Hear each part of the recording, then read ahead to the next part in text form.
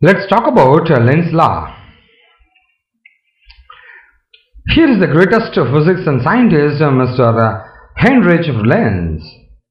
In 1835, he discovered a simple law giving the direction of the induced current produced in a circuit. Lenz law states that the induced current produced in a circuit always flows in such a direction that is opposes the change or cause that produces it. That's your Lenz law. If the coil has n number of turns and phi is the magnetic flux linked with each turn of the coil, then the total magnetic flux linked with the coil at any time is given by n into pi. So the induced EMF E is equal to minus of d psi by dt into n into psi. So minus indicates it's in the opposite direction.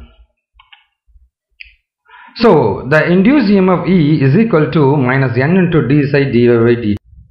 So if there is a magnetic flux deflection and if there is a variation of a magnetic flux which is given by theta phi 1 and phi 2, so the induced EMF is given by E is equal to minus of n into phi 2 minus phi 1 divided by t.